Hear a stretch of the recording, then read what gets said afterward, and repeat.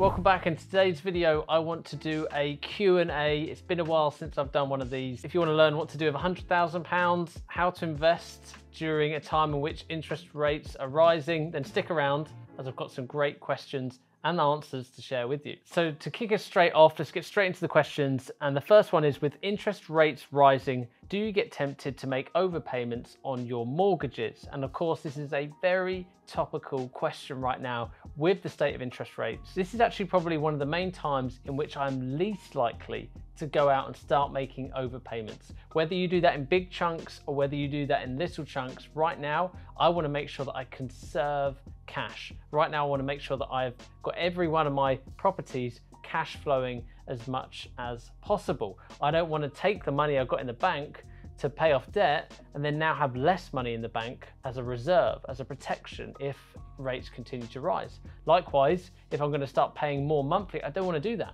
I want to make sure that right now, when properties are cash flowing even less because of interest rates, I don't want to start giving away more of that. I want to conserve that monthly cash flow each month. Now, that was my first thought.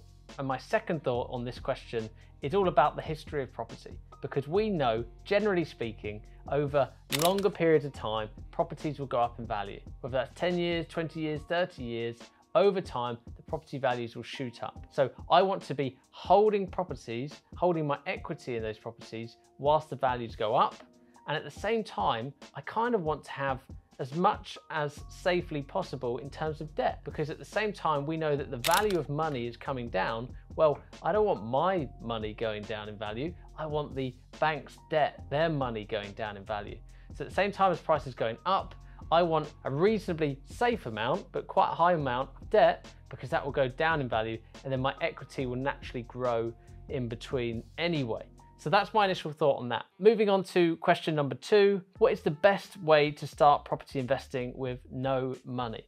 I get asked this question a lot, given the fact that I do 2 main strategies. One of them, of course, is buy-to-let investing, but the other strategy that I do is sourcing, or I run a deal packaging business. So therefore, I get a lot of interest in that and a lot of people asking the questions, how can I start that? How can I replicate it? Because it doesn't require much money to get started. So when I have this question, I often try to put people in one of 2 directions.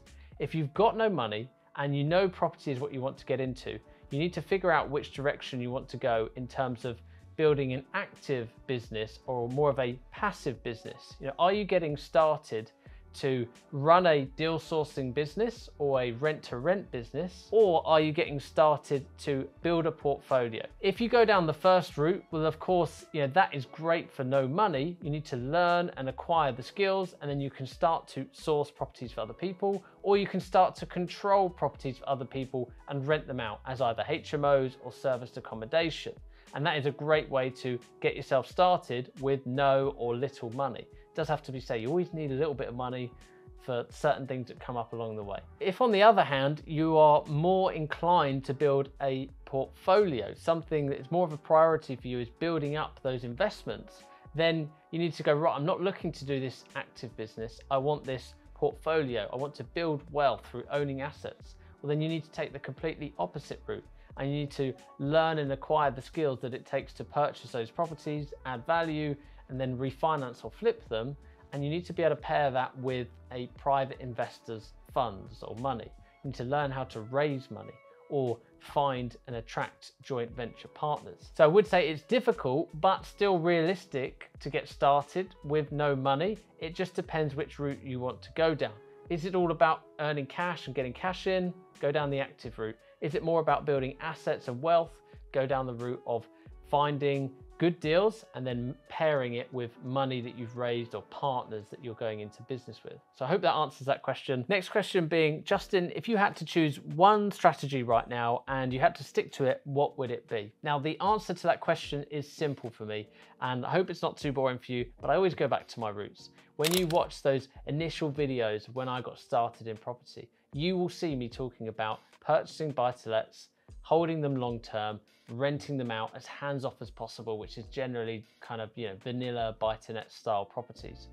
Nothing has changed. Although I have built up other strategies around it, I've built a sourcing business, I do a bit of trading properties now, I will always revert back to what got me started. And that's because that is the one main focus. Everything else is a massive bonus to me. It levels up my lifestyle, but everything else I'm doing, I'm kind of investing back into that main strategy, which was build up a portfolio of buy to let. Now, I hope that answers that question. And I know it's a little bit boring, but what I would say back to you as well as someone asking that question is try and always pick one main thing to focus on.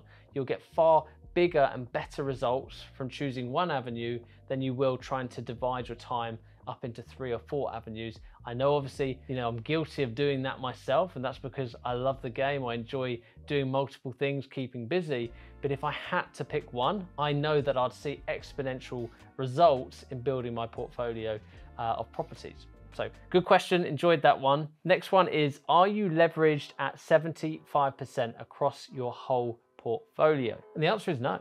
A lot of you might think it's probably yes, and the vast majority of my portfolio is a yes, in the sense that the properties that I've purchased, I've added value to, and then I've refinanced. Of course, I'm refinancing them with a new 75% mortgage. And what I hate to see is then people that continue to refinance those properties. I really believe that you should try and push up the value, eke the value out of that property, and then back off of it. Let it gain in equity, let it perform better over the years. So what I've done with those properties is, of course, leave them at their 75%. So of course, yes, a large portion of my portfolio is at that. But my initial purchase, that first property, I've never touched since acquisition. So paid 58,000, it's worth somewhere in the region of 90 to 100,000. So I have that property there, which the debt is considerably low in exchange to the potential end value if I was to sell it tomorrow or refinance it. So majority of my portfolio is highly leveraged at 75%, but I have that initial property, which is obviously considerably lower. And I will probably leave that property at that low debt to value ratio for now, until either the interest rates come down and it makes sense to refinance, or unless I see just such a great deal opportunity where it does actually make sense to take a bit of that capital out. But generally speaking, I have a plan in mind that over the first 5 to 10 years, I'm doing this plan of growing my portfolio at this percentage. Years 10 to 15, I'm going to start paying down this part of my portfolio, switching this percentage to repayment. And then as you can see, as the picture is going on there, the more that time goes on, the more it's important for me to start paying down some of the debt, the more important it is for me to release and perhaps get rid of some of the underperforming assets. And then hopefully at the end of my career, when I'm looking to really take a step back, then I'll have this very efficient portfolio where I own a large amount of equity in it, and I can certainly pay off some of the older properties and pay off the debt off of some of those. Next question, is now a good time to buy?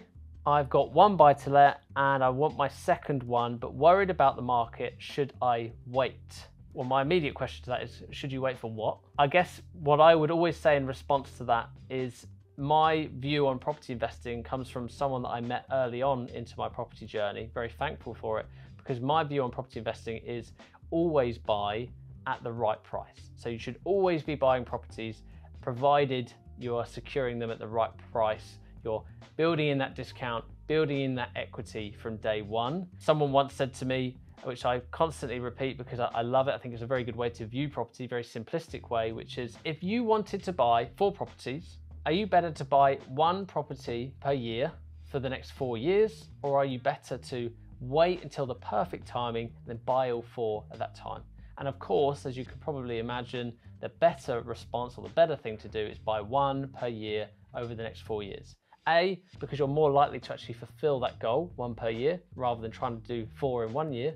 And B, because the chances of you timing the market at 1 per year means that 1 or 2 of those will be perfect timing. Maybe 1 or 2 aren't perfect timing. If you're trying to wait for the perfect time in the market, inevitably you will probably miss it. And therefore, you are always better to just consistently purchase, but over longer periods of time. You know, when I hear people saying, should I wait? I just remember myself a few years ago. Oh, this is worrying me, I'm gonna wait 6 months. Oh, that's worrying me, I'm gonna wait 6 months. And actually, the best thing I've ever done is just continue to purchase through all markets and just fall back on my fundamentals, which is buying good properties in good areas at the right price. Hope that was a good answer for you there. That's what I truly believe through and through. I'm still buying. I've got 3 purchases going through right now as we speak. Next question, what is better, joint ventures or raising private funds? And I mean, you know, there's chalk and cheese. They're two completely different things. I find that it's probably easier to do joint ventures because someone has an invested interest into that business. So it's easier to find them because someone is, you know, really got a stake of that business. And therefore, it's quite an easy thing to go and meet. You know, if you're looking for someone with a similar kind of goal as you in property, you could meet them quite easily. Whereas perhaps it's slightly harder to find someone that will loan you the money, trust you with that money with no stake in the property, and then obviously for you to repay it at the end. What I would say is just think truly about your goals from now. Is it to rapidly grow, perhaps quicker with less risk, but also give away 50% to someone else? Or do you want to, you know, raise the funds, but own 100% yourself? Of course, it comes with more risk. You are more responsible. It might take longer, but at least you have 100% of the portfolio at the end. So you've got to really think solidly about that. How do you feel 10 years, 20 years from now, however long, when you own that with someone else versus owning it completely outright yourself? I'm not here to judge. I've got a bit of both. So do what's best for you. Next question being, how would you invest £100,000 as a beginner property investor? And first of all, of course, congratulations to you having £100,000 in the bank. And congratulations for making that decision that the best place to invest it is in property. I'm sure you've done lots of homework around it, and now you're trying to refine what you should do with it. The most important thing to realize with property is that it's a very expensive game. You know, £100,000 is a lot of money, but it also can go very quickly when you're investing into property, whether that be one property or 3 properties. You know, it goes quickly. And most property investors along their journey will come to the same realization, and that is that money is a finite thing. It's a finite object. And at some point, you will always run out if you are growing quick enough. So if you have plans to build a big portfolio, you should straight away be thinking about how you can replenish this capital whilst you're continuing to build your portfolio. So really depends on your goals for the portfolio. If it's large, you need to really think big and really think smart from day one. If it's smaller, if it's, you know, a case of having 2 or 3 buy-to-lets, then it's very different because you can just go out and acquire them. You could probably purchase 3 buy-to-lets in certain parts of the north of the UK, get your cash flow, and then happy days, you know, you take your profit each month. If you are the first one though, if you are the larger one, I would really think about doing something where you can replenish the capital, as I've just said, and that would be something along the lines of, you know, the buy, refurbish, refinance strategy. It might also be adding in an element of flips. It might be doing the, you know, buy 2, sell 1 strategy, where you just continuously try and find deals, and every 2 or 3 deals, you actually flip one of those to replenish, you know, the 20, 30,000 that you might leave in other deals. So you're constantly trying to rotate that capital. Otherwise you will find that you come to a dead stop very, very quickly. But what I would do is get very focused on your strategy, whether that be, you know, buy-to-let, service accommodation, HMOs, and then I'd get very clear on what you want from this. Is it 20 buy-to-lets or is it 2 or 3? Because that will allow the roadmap to kind of play out in front of you, and then you can really focus in on what route you want to take. And next question is, what methods bring you the most deals? Very short, sweet question. I'm sure they're meaning in relation to my portfolio or my sourcing business. What methods bring the most property deals through to us? And you might be surprised by this one. And that is because we of course run multiple different strategies. You know, we run a lot of letter campaigns, 2 different styles of letter campaign. I have also run and tested and tried a lot of Facebook and Google ads over the last year to see what is the most efficient. But actually, if I had to pick something which is the most effective strategy, it would actually be property portals. I know I've said the obvious there, but you need to start thinking about this differently. Rather than putting a lot of output and potentially wasting a lot of time on vendors and owners that don't actually want to sell, maybe just go to the place where you know they want to sell. Because whether it's Rightmove, it's Zoopla, it's On the Market, all these other property portals, when someone lists their property, they are saying to you, I am motivated to sell my property. In most instances, of course, there's some circumstances where people are testing the market, but generally speaking, there's a motivation there. Someone wants to sell, you want to buy.